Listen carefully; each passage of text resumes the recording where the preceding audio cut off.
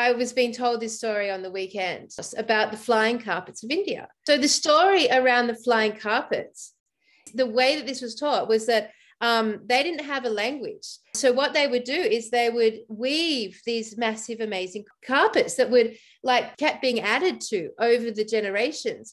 And then at night, the dad would gather all the kids around and he'd roll out the carpet and he'd sit on the carpet and start telling the stories that were woven into the carpet. So these carpets, they were holding the stories and they would sew it into their clothes. The symbols, the patterns, the colors, that was the language, and they wore it. So then I was thinking, with the Tartarian culture, and we see what we see in these buildings is amazing artwork, was the artwork and the aesthetical design, the culture sewn into the buildings, literally.